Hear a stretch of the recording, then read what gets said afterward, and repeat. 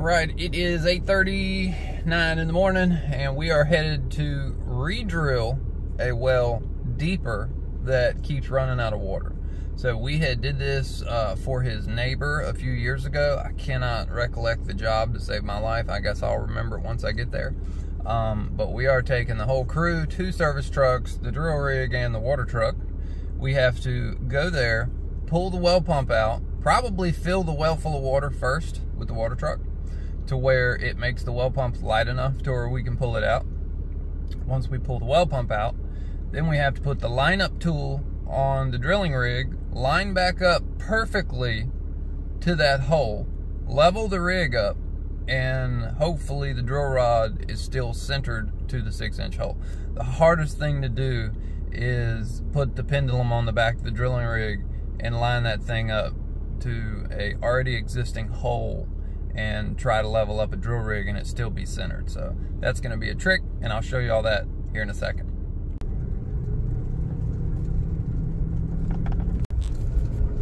Okay, so we are nearing the job site, and I don't think it was this road, but now that we're back here, I do remember this.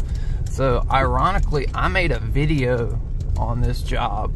I can't really remember what it's titled. I have to look back through and I'll put it up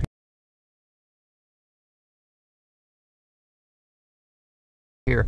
But this job, it was a hung toilet, and the hung toilet drained the well dry, and we were the 3rd set of plumbers to come out on the job. They had replaced the pump, they had replaced everything, they did everything, and we ended up drilling the well deeper to 465, and we hit a buku of water. I see Dad's pointing at me over there. But yeah, apparently we're right next door to the neighbor. Okay, yep, we're drilling for this little white house right here with these trucks. I'll get down here to where y'all can see the other house. So yeah, that was the house that we worked on right there, and the well was kind of like right there behind that center tree right there. Cool. There's the well we got to work on. And I guess we got to come right through here where my truck's sitting with the drill rig. Alright. Okay, we've made our assessment of what we want to do. I don't even know if you can tell the elevation change here. You can look at the porch and kind of understand how the land drops. Well, that's a drastic drop for the drilling rig when you're trying to make the rig level to line up, you know, with that hole right there. And then you look here, we got a power line. Got a power line going across here, so we can't even, you know, set up right here where my truck is and boom up, which would be the easiest way because of the power line. We initially thought about going down there and then pulling up here really close to the house and backing up to the well, but then all of the yard below is going to be saturated and wet. So when it comes time to back out and come back up a wet hill, it's probably not going to happen. So I decided the best thing to do would be drive right here across the riprap, and we'll back up across the riprap here, and then that'll be right there to the well. That's kind of our most level shot. So we're gonna do a little bit of trimming and get the well pumped out and see if we can get in here without popping a tire, because I don't like driving across big rocks like that. Oh boy. Yeah, we got it. We got across it. That's good. Yeah, I wanted to make sure we were going to clear these power lines that are above us here. We have power lines above us? Yes. Oh, yeah. Yes. So I kept looking up. I'm like, all right, we got to be. And luckily we got lucky. Okay. But the well is dry right now, so we got to go ahead, back the water truck up and fill that up before we can pull this heavy pump out.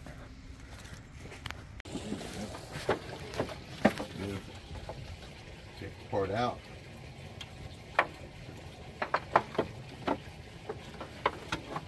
Perfect.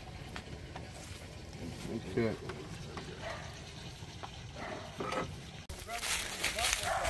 All right, we got the pump out. It's got a Grumpus SQ in it. That made it a whole lot easier to come out on a 3-inch pump than it was a 4-inch pump. But when a well is dry, all the water inside the pipe makes the system a lot heavier. So once you fill the well full of water, the water inside the pipe now becomes buoyant and there is no weight.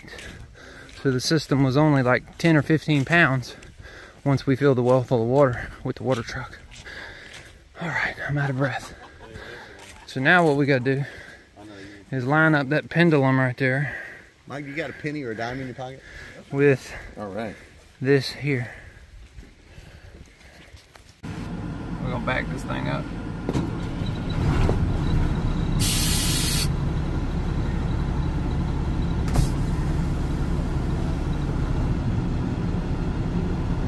It's so tedious. Every time you stop and go, the pendulum swings. It makes it hard to line up with that tool. And once we level the rig, then the pendulum changes. And now he's gonna tell me to straighten my wheel, I bet. But you have got to be spot on with this thing, because you're sticking a 6-inch bit inside of a 6-inch hole. So you don't have much room for error. You have about 3/4 of an inch you can be off, and with that amount you can adjust the level of the drilling rig, which moves the bit over.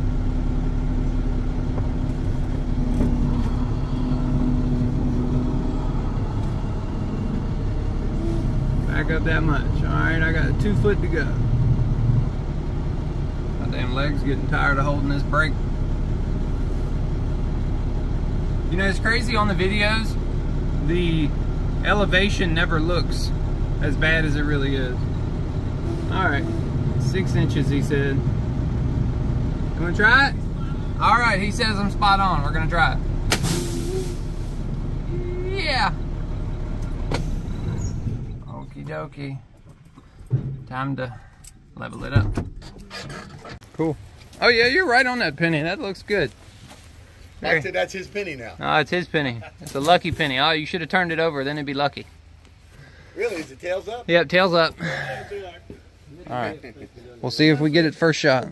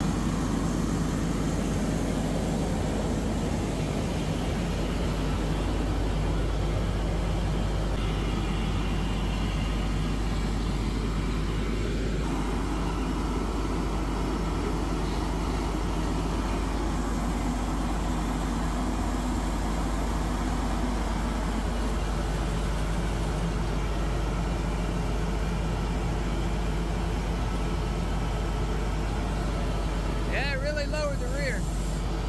That's it. That's really low. That's good.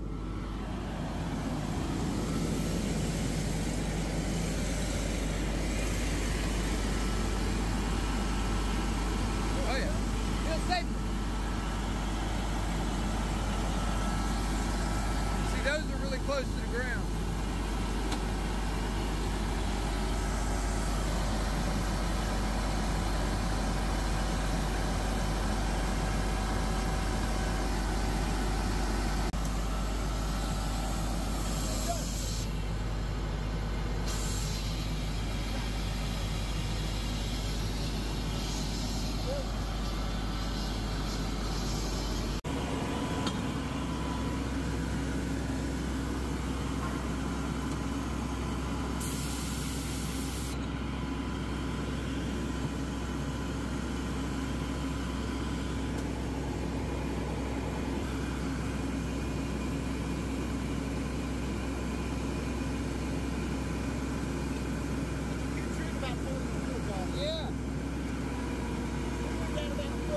Yeah.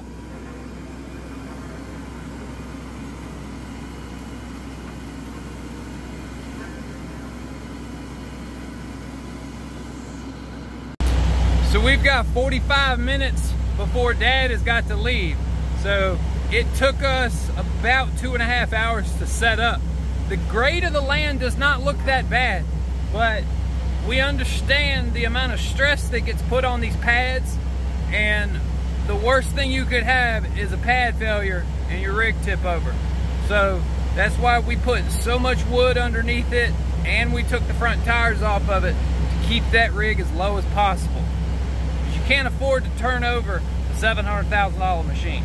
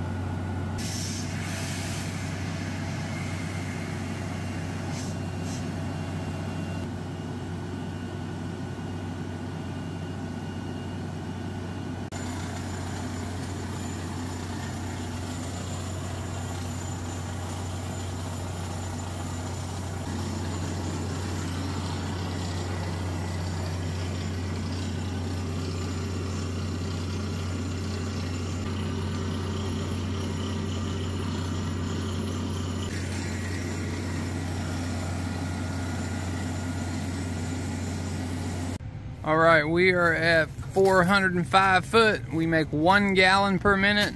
So because we know that well on that house, we drilled it to, and ironically they still have our sign there, we drilled that well to 465 foot, and it makes 20 gallons a minute down there, around 440. So we'll come back here on Monday and we'll continue to cut this hole deeper until hopefully we hit that large volume of water. But if not, we'll cut it to 600 foot and then we'll hydrofrack it. All right, it is the following Monday morning, and we've had a little bit of rain, a little bit of storm, but we're headed out here now to load up drill rods. We're gonna carry this thing a little bit deeper.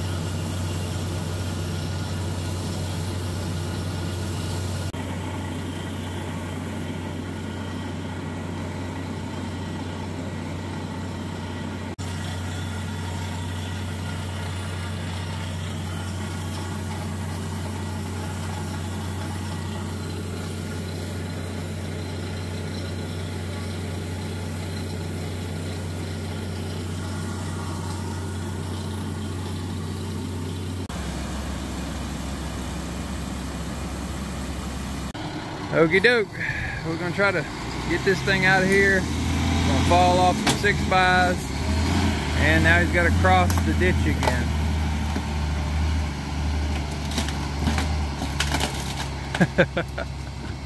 A little bit of crunching action. Cool, 8 gallons a minute. Time to put the well pump back in. See if we can look down, look. Well's already full. All right, pump has been installed. Everything's been hooked up. We've been hustling, no time to film. But we are good to go.